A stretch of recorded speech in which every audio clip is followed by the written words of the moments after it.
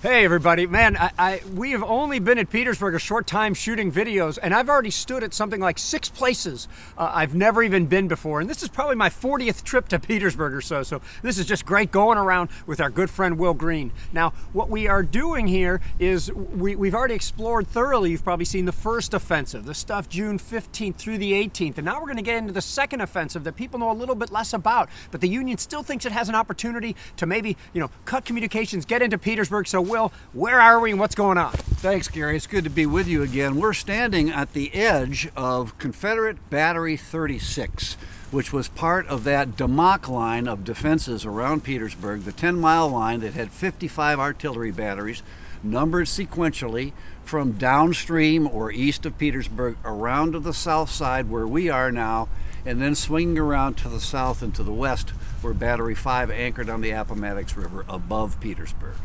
We're here at Battery 36, and the reason that we're here is this feature that you can see behind me. Now, this looks like a lake, and it is an artificial lake now, called Wilcox Lake, named after the Wilcox Farm, which was General Mahone's headquarters during June of 1864. The lake wasn't here, but the deep ravine that I hope you can see on camera was here, drained by a stream called Lieutenant Run, which ran into the Appomattox River. And the significance of this ravine is that it provided the gateway, the avenue for two major successful flank attacks by the Confederates led by William Mahone. Now, many of you know William Mahone, a little guy, 5 feet 1 inches tall, barely weighed 100 pounds, was slightly wounded early in the war. His wife was told it was only a flesh wound, and she responded by saying, well, it must be serious, for William has no flesh. One of his soldiers described Mahone as a small man, talks very fine, and is ugly enough to scare any set of men that did not know him.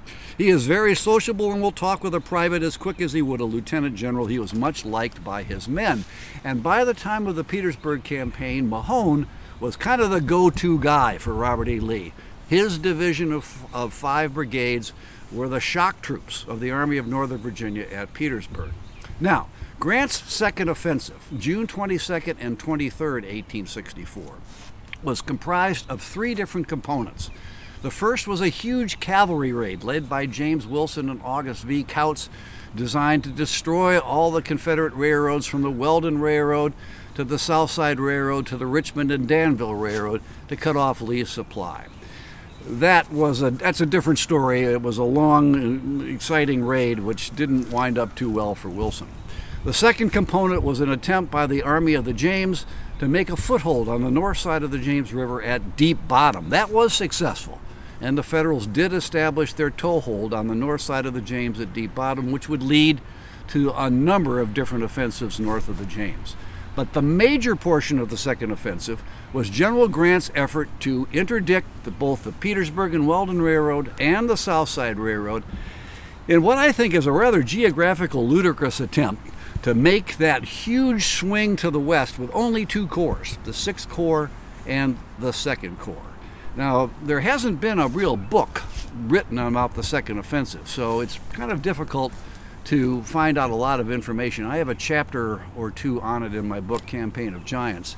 But in a nutshell, what the idea is the 6th Corps is going to go to the south and to the west, the 2nd Corps is going to go to the north and the west, and their design is to move as far to the west to break these railroads as possible. Very quickly, the 6th Corps and the 2nd Corps lose contact with one another. The 6th Corps is very timid in its advance. The 2nd Corps doesn't go much farther than what the 6th Corps goes to. And by the afternoon of June 22nd, the 2nd Corps, now commanded by David Birney, because Winfield Hancock is suffering from his Gettysburg wound, his left flank, Birney's left flank, is exposed about 1.5 miles behind me, 1.5 miles to the south of us. General Lee, there's a debate about who really orchestrates, who really initiates this attack. Mahone says he's the one who has the idea. Others say it was Lee's idea. Lee ordered Mahone to do this. Irrespective of that, Mahone gets the assignment to take 3 of his brigades to move secretly down this ravine where he can't be seen. And that will lead him around the left flank of Birney's 2nd Corps, which is in the air because it's not connected with the 6th Corps.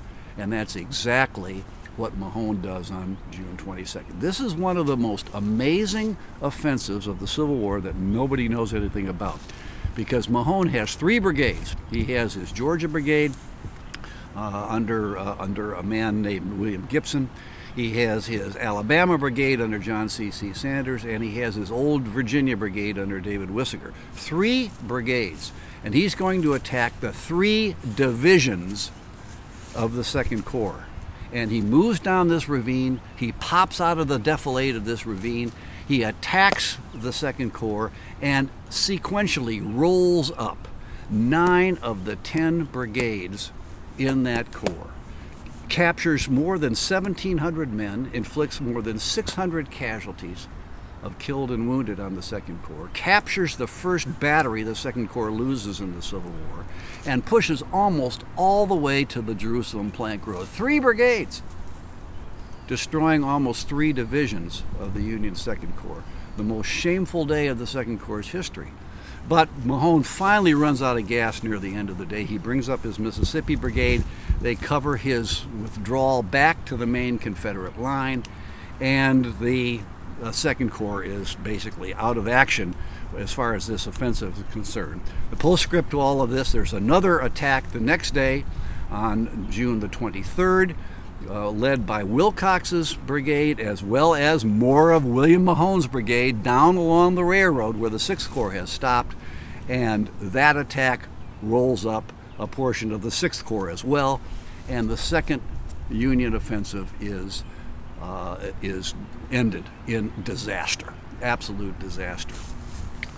One postscript to the story here: this same ravine will be the axis of advance for another attack by William Mahone's division, portion of his division. This will take place 2 months later on August the 19th, and this is the successful Confederate counterattack at the Battle of the Weldon Railroad or Globe Tavern on August the 19th, in which Mahone captures 2,700 Union troops with 3 brigades. Another amazing assault, but in this case Mahone doesn't really drive the Federals back, and a couple of days later, as we'll talk about in another video, the Federals will redeem the situation. That's great, Will. This is so cool. And 4 things real quick, if I can remember 4 things, which is a rarity, I assure you. 1, just the idea here that Will would characterize only 2 corps of, what, 30,000 soldiers, maybe upwards of 40,000, as ludicrously insufficient, really speaks to the scale of the campaigns for Petersburg. I mean, we're talking about a lot of troops here. 2, he also talked about the how you know, this campaign is characterized, and it's been for a while, not for the whole time for the South, but Confederate brigades against Union divisions, Confederate divisions against Union corps, and consistently using interior lines at Petersburg, Lee is throwing 1 or 2 divisions against 1 or 2 Union corps, and somehow it works, or at least holds off for 292 days in total. 3, make sure when you get a chance, Volume 1 of Will's 3-volume series from UNC Press is already out, A Campaign of Giants. Volume 2 before too long. I don't want to make any promises here. And then Volume 3. So we're going to have a great opportunity to really understand this stuff. And 4th, and finally, at least for me, Doug Adelman behind the camera. I mean, while we walked out here for a 1/4 mile or so, there were works on one or both sides of our path the whole way. We could go further. There's works all over. This is the battery here, and the moat is next to it over here. It never shows up on camera as well, but trust me, these are incredible works. And yet, I've never stood here till today.